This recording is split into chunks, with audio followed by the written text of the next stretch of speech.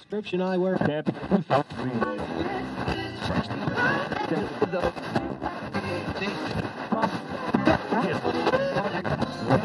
Prescription eyewear.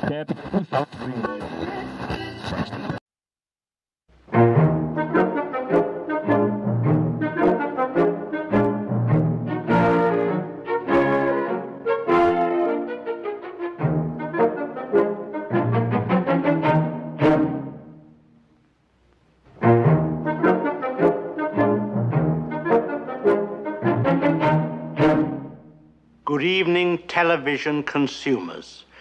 You will be very much interested in these latest products of the scientific mind.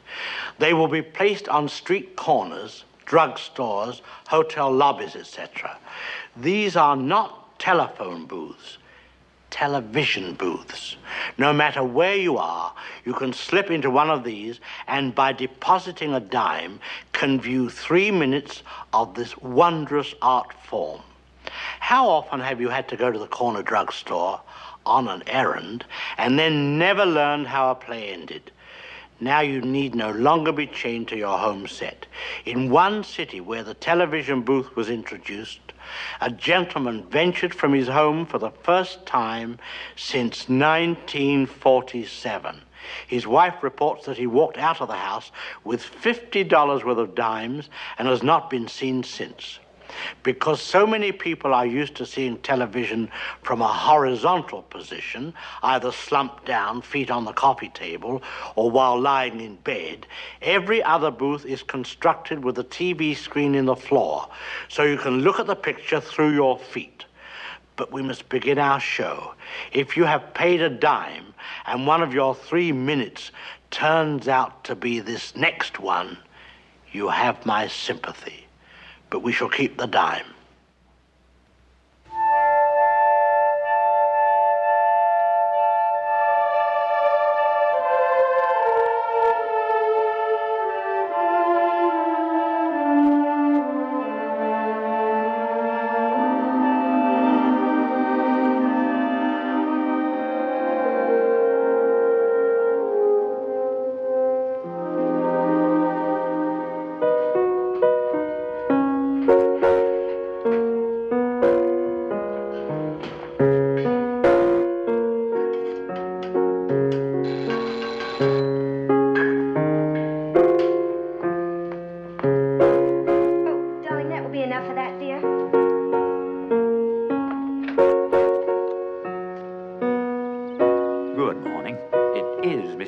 Isn't it?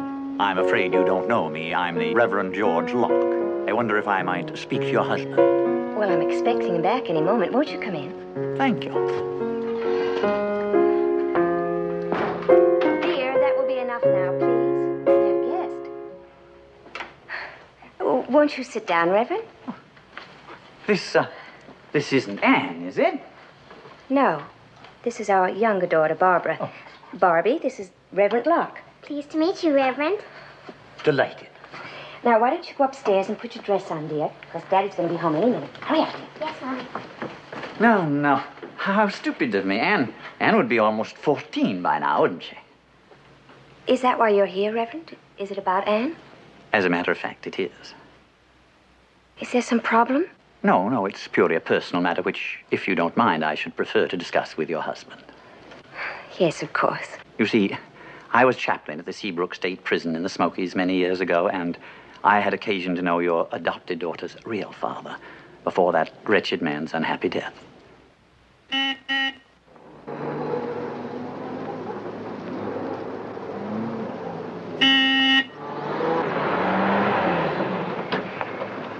Anne, you're late. You know the stores close early on Saturday, dear. I'm sorry. Your dress is on your bed. Oh, why can't I go like this? Anne. All right, Mother. Oh, don't shout. Your father has a visitor in his office. Who is it? No one you know. Go on, hurry up. What? What, my office? Your visitor is a Reverend Locke. Reverend? What did I do now? Reverend Locke? Charming family, Ranger Mallory. Oh, thank you. Charming. I cannot tell you how pleased I am, both to meet you and to find out that the daughter of that unfortunate man is in such loving hands. Oh, excuse me.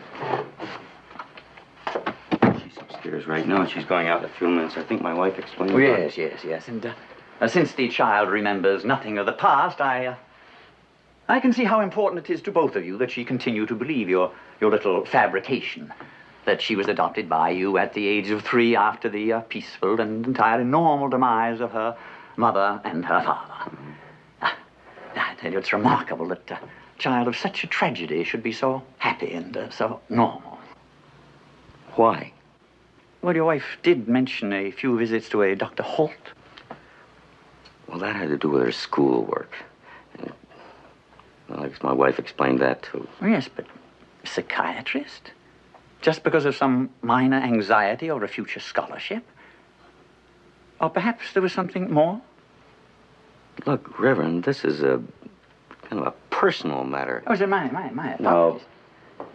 Anne is a perfectly normal child. She has a brilliant mind, very brilliant.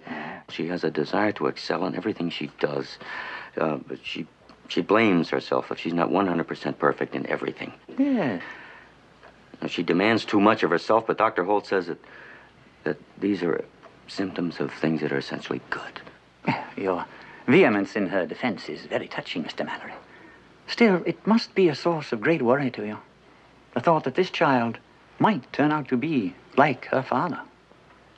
Well, it's a stupid thing to say. Perhaps, but then, you see, I happen to know a good deal about psychiatry. It's very useful in my work. And I'm sure Dr. Holt must have warned you of the extreme danger to a child, especially such an emotional child, if she were to learn the truth about her real parents and how they died. Look, Reverend, I don't like your manner for a clergyman. You... But then you see, I am not really a clergyman. Oh. No, actually, I am a businessman. And I am here on a matter of business.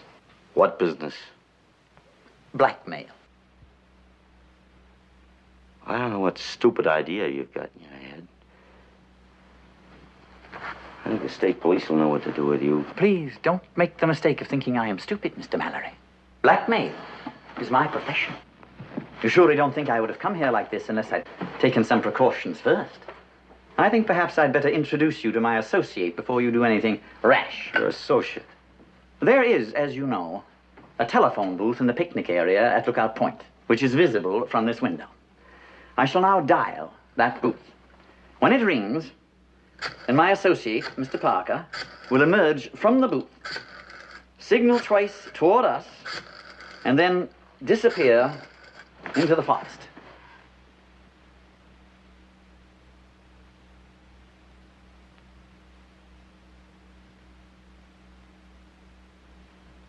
There, you see? You haven't the faintest idea what he looks like, or where to find him. And he has his instructions. Now, if anything should happen to me, then he will do very quietly and anonymously. He will do what I shall be forced to do unless you and I can come to an understanding. Now, shall we have our little chat?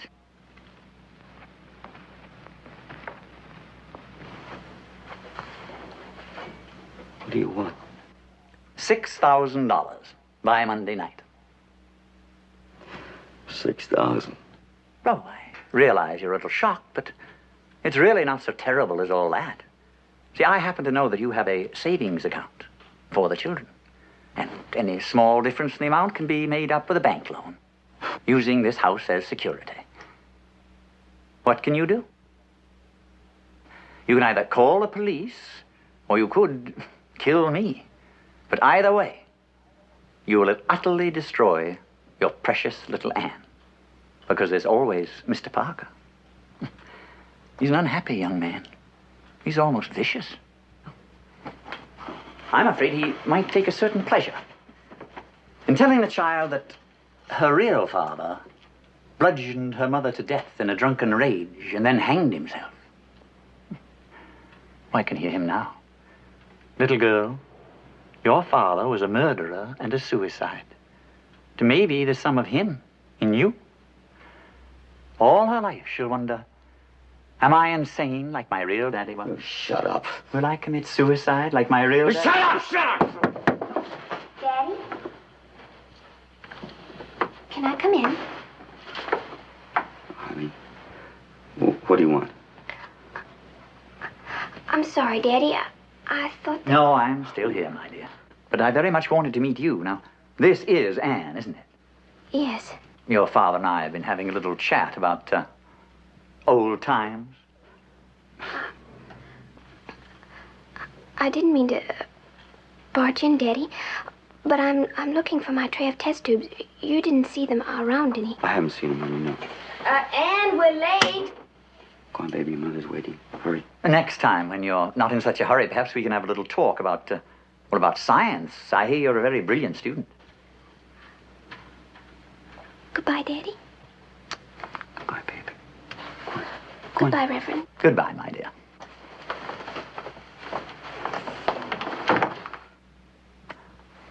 Charming.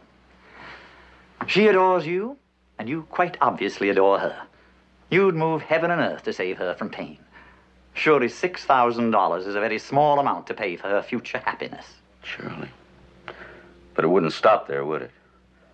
You'd beat us again year after year. No, no, no. That kind of blackmailer invariably winds up in prison.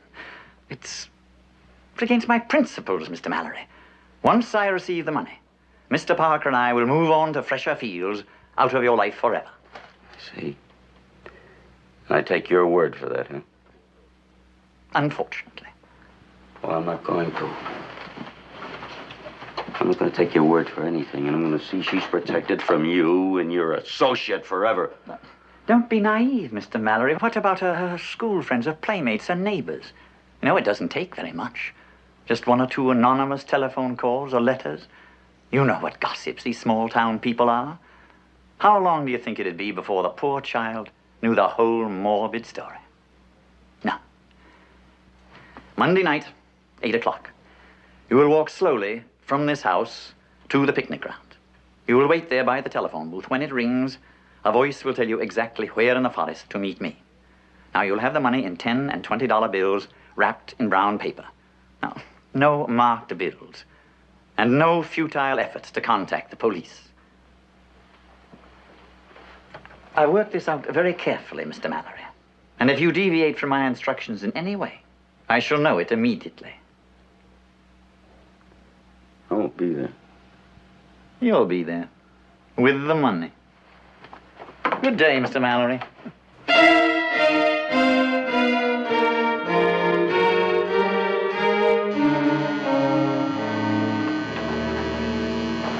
Oh, dear.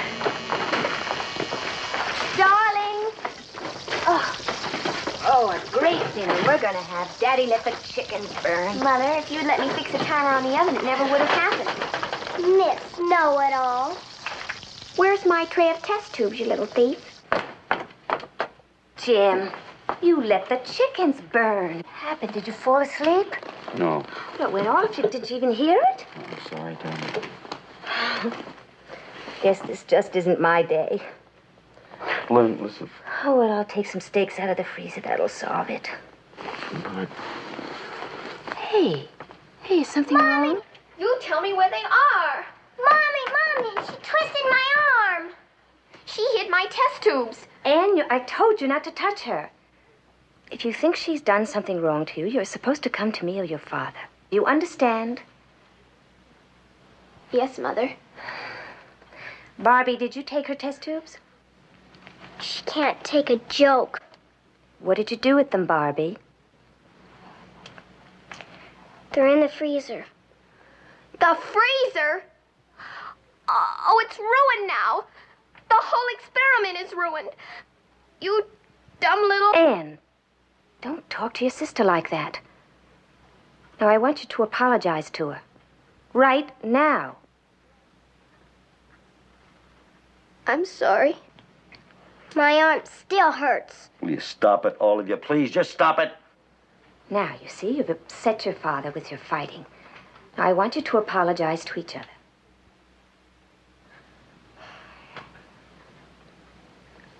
I'm sorry, Barbie.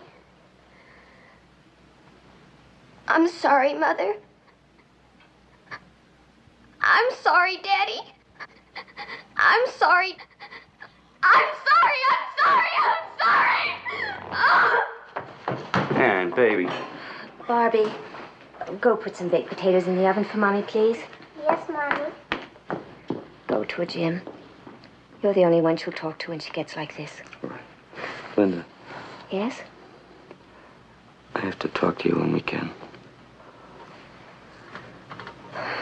I'll tell you when dinner's ready.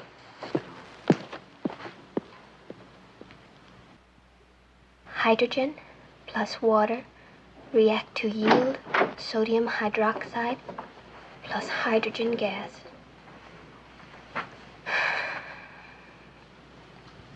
I looked at it for the first time just now, and I already know it. Just like that. Aren't you proud of me? I know all that, and I don't know anything. I don't know how to be good, or kind, or how to make people happy. I don't want to hurt Barbie ever. I love her and Mother, but something inside of me just, I don't know. And I made you angry too, Daddy. Yes. Yes. This afternoon when you were talking to the Reverend. I didn't mean to, but I did. It just seems that nothing I do or, I don't know. It's just not simple like this.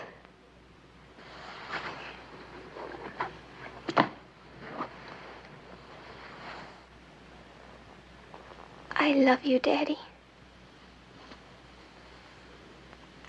I love you, too. Right now, I'm starving to death, too. Let's go help your mother, huh? Come on, get out.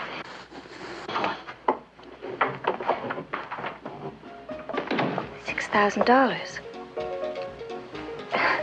That's the most ridiculous thing I ever heard. Do you mean he actually sat there and said this to you? What did you do? I didn't do anything. It's the horrible part of it. It all seems so weird. He just sat there, calm and smiling. Jim, you don't really think he'd tell Anne, do you? I think he would. I'm sure of it. Did you call the police? How could I after what he threatened to do to Anne? But Jim, we have to. We can't cope with this ourselves. I've been hammering at this thing in my mind for hours. Of course, I want to go to the police, but we can't. They can help us. They can tell us what to do. Jim, they handle hundreds of these blackmail cases every year. Not like this one. Jim, I know how you feel about Anne. What They might have happen? never handled anybody like Locke. He's thought of everything. Well, they can at least advise us. It can't do any harm, can it? Once we tell anybody about Anne, who knows where it'll end. Police gossip, a tip to the newspapers. But we wouldn't have to tell them about Anne's father. We could just say that, well, some stranger named Locke is blackmailing us and leave it at that. Lynn, you can't just... I don't know, maybe you're right. Maybe that's all we can do. Not right now. Tomorrow in the morning, maybe. But Jim, he said Monday night. We don't have that much time. I know that. I've got to think. Look, Jim, don't take it out on me. I'm sorry. You're right about the police. I don't want to be right or wrong, Jim. I just want us to find some way out of this nightmare.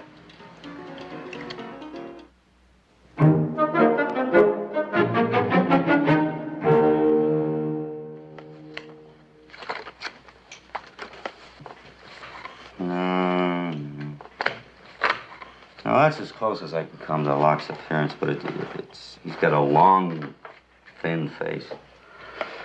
Well, I'm sorry to bore you with all this identification routine, Jim. At least you know our man has no previous arrest for blackmail in this area. You have no idea what his accomplice Parker looks like.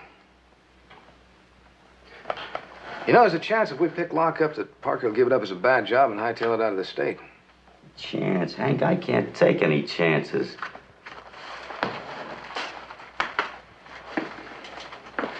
Well, then we'll have to pick them both up together. Be kind of tough. This guy's smart. He's clever. Jim, money's involved. They'll have a rendezvous set up somewhere for tomorrow night or soon afterwards. Now, if you're willing to keep that appointment, give him a packet of counterfeit bills. I'm sure that we can zero in on Locke. Follow him until he joins Parker and pick them both up together. Well, sure, I'm willing to do anything, but...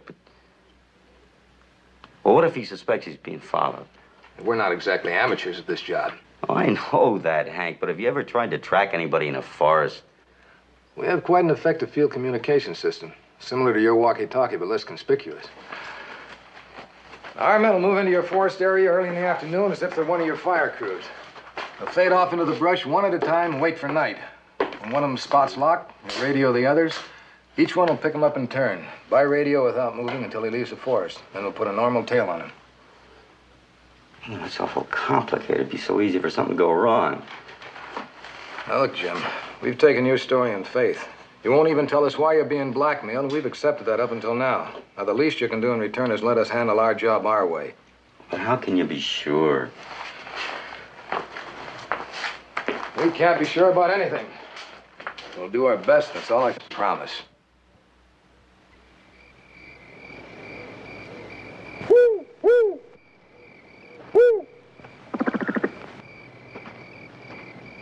Keep looking back toward the phone booth. Are you sure you didn't make a mistake in the time? 8 o'clock sharp, Hank. I couldn't forget that. It's 8:25 now. Any other outdoor phone booth in this area? No, a mile and a half from here, Lone Creek camping area. This is the one he meant. You're sure? Yeah, I'm sure. Look, how about your men? Maybe you could have spotted one of them. Take it easy, Jim. Give him a few more minutes.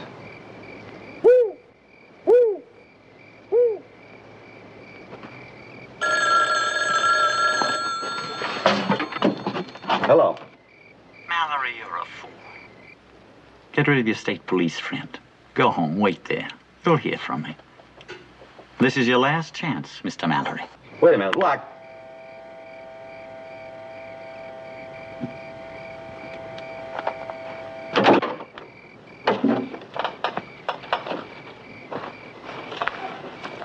Was it him? He hung up.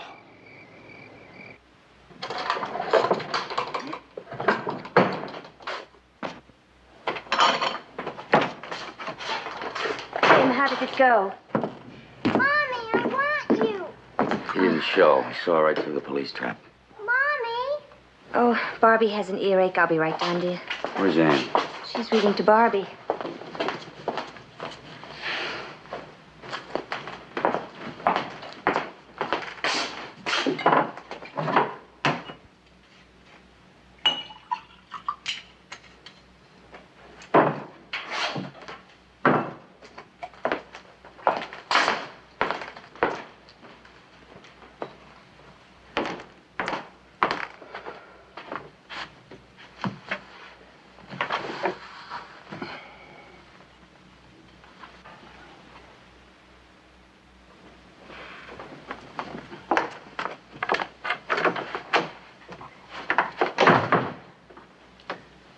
I'm gonna pay him off. Police can't protect us. Jim, the $6,000 won't be the end of it. There isn't any other way. Without even consulting me? I'm consulting you now.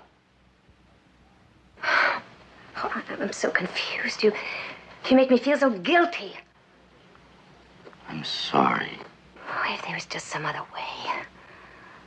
Jim, why don't we tell her ourselves? No. Then it wouldn't matter what Locke did. And we destroy her. Can't you see that? Look, Jim, I love Anne too, but we'll destroy us as a family if we pay that terrible man. Jim, why don't we try the police just once more and tell them about Anne's father? It will at least give them a lead on Parker and Locke. We've been all through that. We can protect her. How? Lock her in her room? She has to live, doesn't she? Go to school, see the other kids. You know how cruel children can be.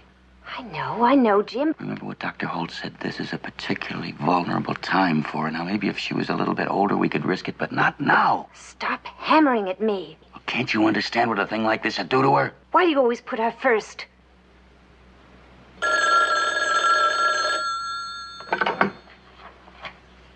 Hello. Mallory, did you enjoy your little wait? You're very silent tonight. Is that because you finally learned the state police can't help you? All right. Tell me where and when to meet you, the money.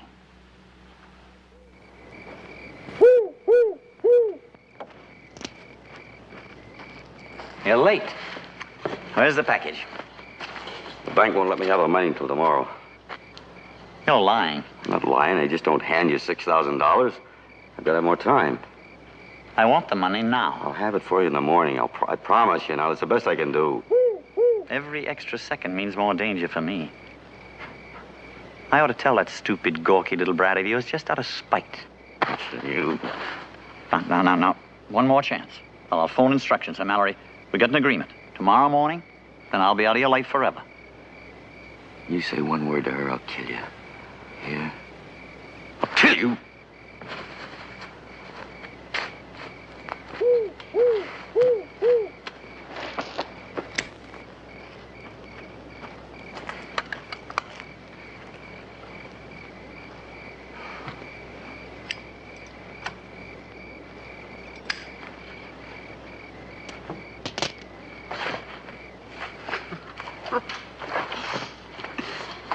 Where you jump, boy, you think somebody's fixing to kill you.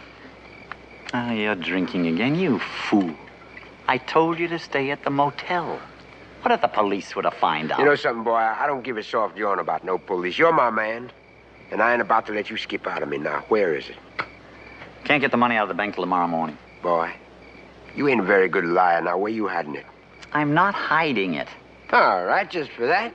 Old Odie is liable to keep all the money. I mean, after all, I'm the one who sicked you onto Mallory and that little Anna girl. You fool. I tell you, he didn't bring the money. You know something, boy? I'm getting mighty tired of you calling me that.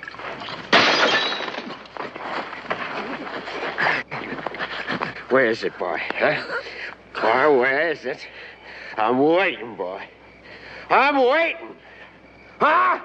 Boy, where is it?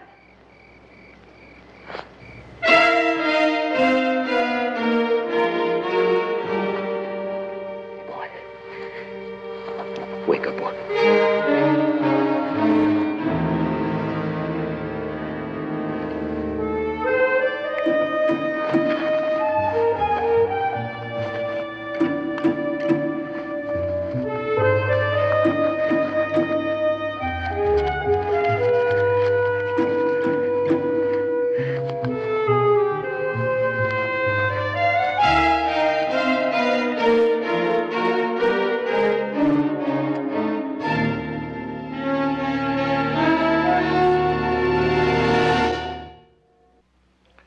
Our story will continue in a few moments.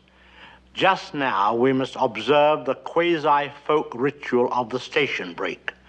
Actually, the station break was designed for a very useful purpose.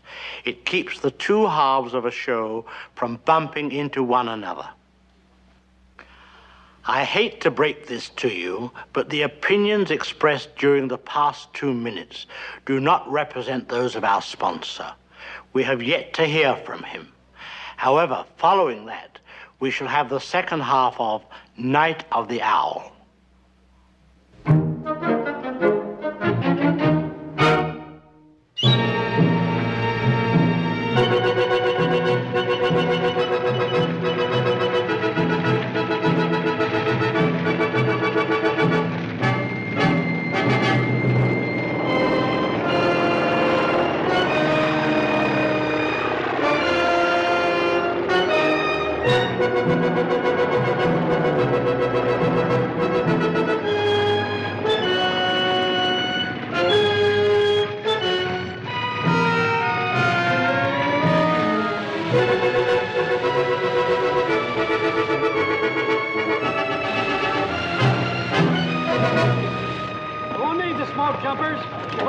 Simmons up there.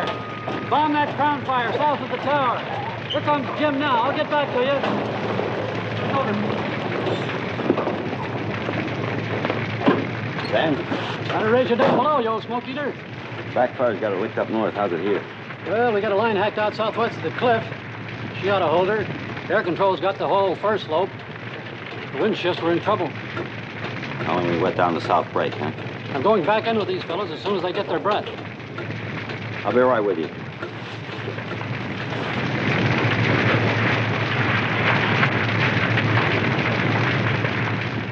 Well, this is where she started. There's the poor devil that started her.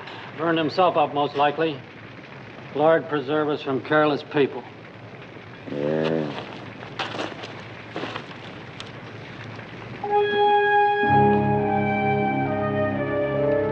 What's the matter, Jim? You know him?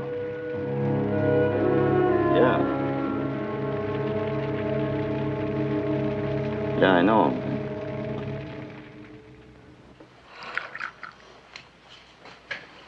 You must be dog tired, what with no sleep all night. Then I guess you fellas are used to it, this fire weather. Yeah. Have a tough time getting this one under control? No, not much. There's the bill.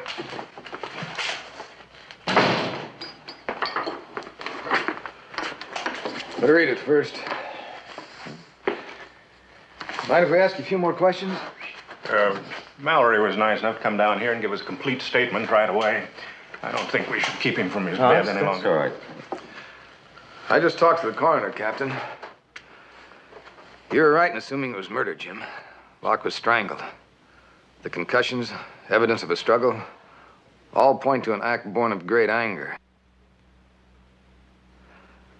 Must have been quite a shock to you, and a relief when you saw that body.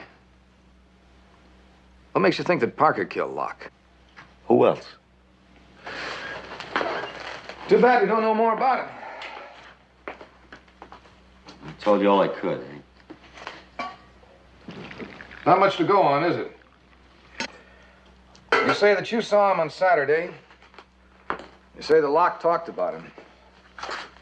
Seems to be about all we know about the man. So far, he's just a name, sort of will-o'-the-wisp. It might help if you told us now why you're being blackmailed. Hank, I told you I can't. I'm sorry. Jim, a man's been murdered. You're withholding relevant information. I think we've had enough for one night, Lieutenant. Now, look, let's just get it over with now, huh? This 8 o'clock meeting you had, how long were you with Locke? A couple of minutes, that's all, no more. Where'd you go after leaving him? Straight home? Nah, I was upset. I wanted to think. Where'd you go? Set up on the hill in back of the house. And after that, I went inside, and the phone rang about the fire. What time was that? Well, you know what time that was. It was around 9. What were you so upset about? Look, what do you want me to say? I was upset because I killed Locke, huh? Did you kill him? Yes, in my mind. 100 times I wanted to. But I didn't. Are you trying to tell me this is what disturbs you? The thought that you might have been a murderer?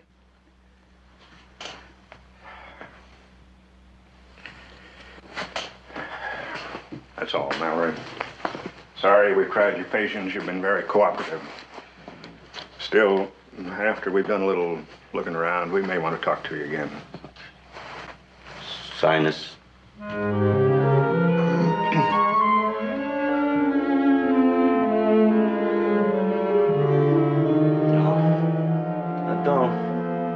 Annie? Oh. Daddy, you all right? You had a nightmare. Why aren't you in school? I'm home already. You slept all day. Oh. Want me to rub your forehead with the witch hazel? No. You take care of me when I have a bad dream. Now I can take care of you. I'm fine now. You're worried. It has something to do with me, hasn't it? No, it doesn't have anything to do with you. And did you wake your father up? I was awake already. Darling, why don't you go finish your homework? I finished. Hello? Yes, but Daddy wants some privacy. Go on, dear. Oh, sorry. Who? It's O.D. Parker, boy, that's who. Now listen, boy, and listen good. I need 1,000 quick. That's all it's going to cost you now. 1,000 green ones, and I'm going to keep my big mouth shut, yeah? What do you want me to do? Put the money in an envelope. As soon as it gets dark, bring it around to the picnic ground. Big old trash can chained to a tree. You stash the cash under the trash, huh? And then get. All right. And no hijinks, boy. I'm picking it up in my own sweet time. If I smell a cop, that's it. I mean, your little Annie girl's gonna wish she'd never been born. Yeah? Yes. Parker? He's cut the price to 1,000. He wants it tonight. Oh, well, all we'll have to do is tell the police, and they'll set a trap for him. He's not that much of a fool. There's no telling when he can pick up the money. It might be days. Well, they can wait him out. They don't even think there is a Parker. I've got to prove them wrong. They'll go right on thinking I killed Locke. I'll have to do it myself. I'll go it alone. I'll wait him out and bring him in. But, Jim, you can't. He's desperate. He's killed a man already. Oh, Jim, there must be some other way. There isn't any other way, man.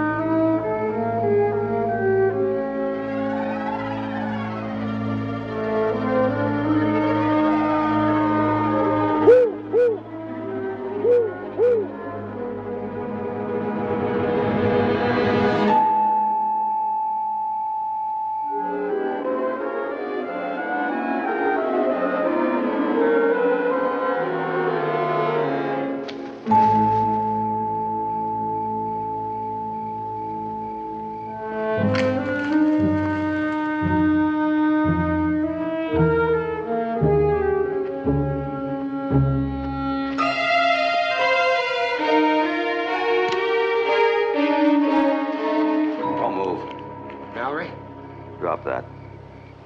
Come on, drop it. I'm pointing a .38 right at you. Now climb down here. Come on.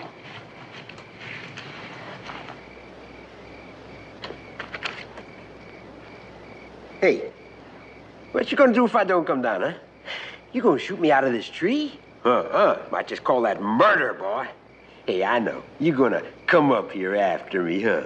Yeah, just me and you, all by our own selves in this big, bad forest. You better get along home, Ranger boy, before it's too late. All right, down. Make me, Ranger boy. Just try and make me. Gonna be a long wait.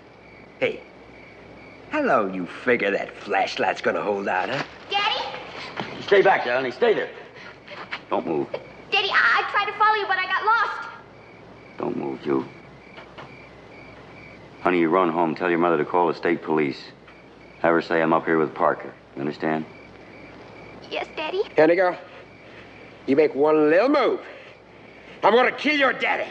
Don't believe him, honey. I'm pointing a gun right at him. Now run. She don't want to see her little old daddy laying dead on the ground, do you, Annie girl? Shut up! Go on, Annie! Don't you see she can't move, boss? She's too scared of what her old cousin Odie might do. That's right.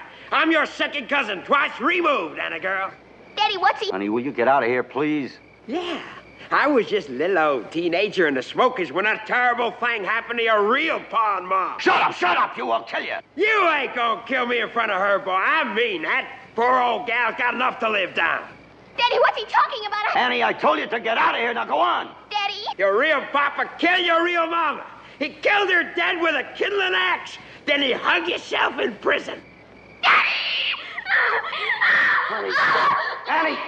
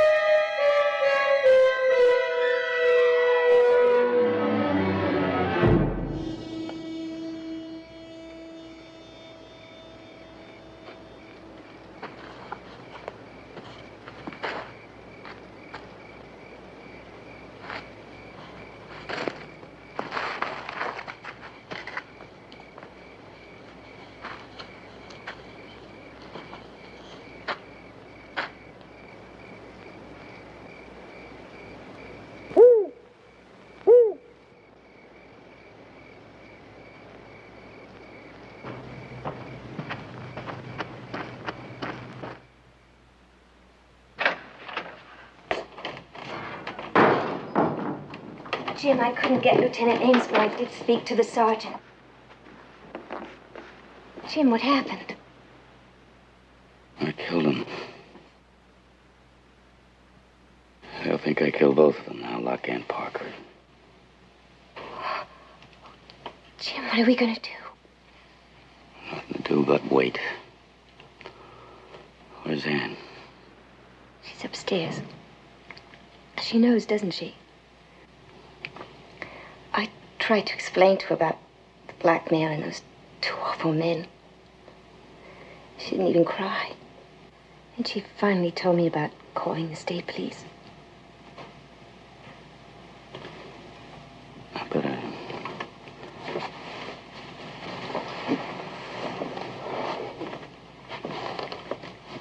But you go up to her. I can't talk to her now. Please. Jim, she needs you more now than she ever needed you before. If I were 13 and this had happened to me, I'd want you to be with me. Because you're the gentlest man in the world.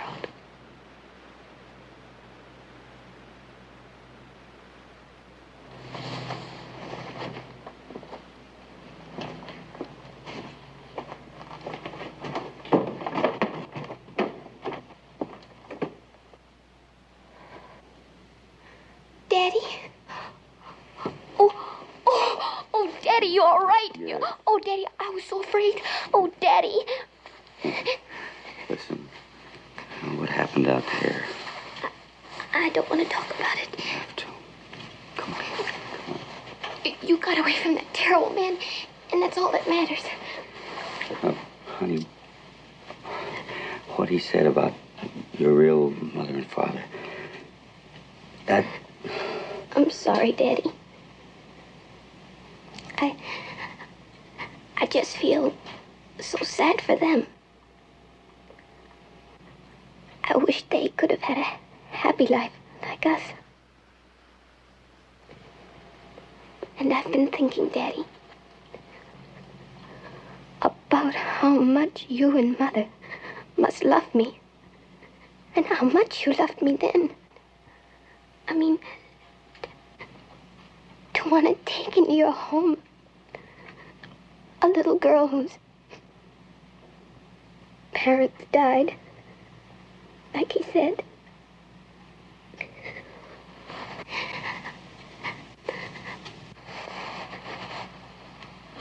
When you first told me I was adopted,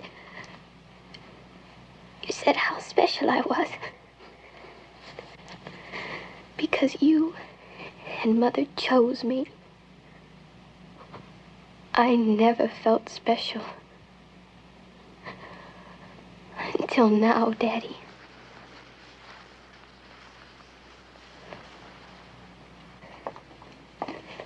Jim, Lieutenant Ames is downstairs.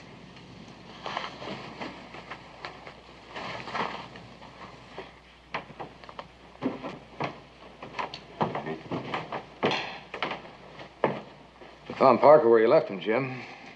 Had a man watching your house with orders to phone in for help rather than follow you into the forest. Got there as soon as we could, but I'm afraid we were a little bit late. Yeah.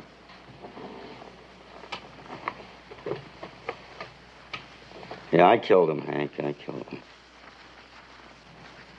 A man like Parker takes a lot of killing, Jim. He was a little the worse for wear when he found him, but right now he's alive and kicking. He knows he's going to have to stand trial for murder. It wasn't too hard to get a confession once we found Locke's cigarette case on him. So, about all we'll need from you is a statement about what went on out there tonight. You should stop by the office sometime.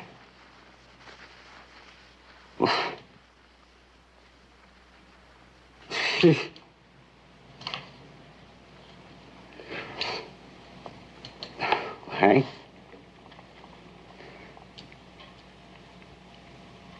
Thanks.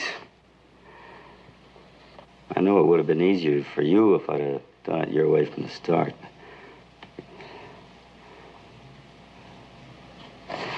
Linda! I gotta tell my wife.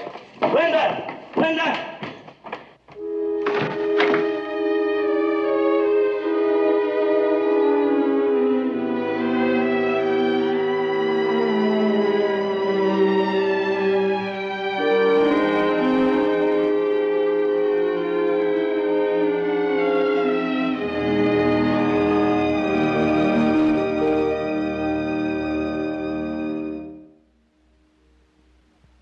You remember my mentioning the gentleman who disappeared with $50 in dimes.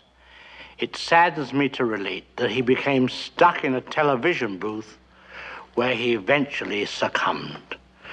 Fortunately, he had deposited all his money so that the set will be on for the next 24 hours.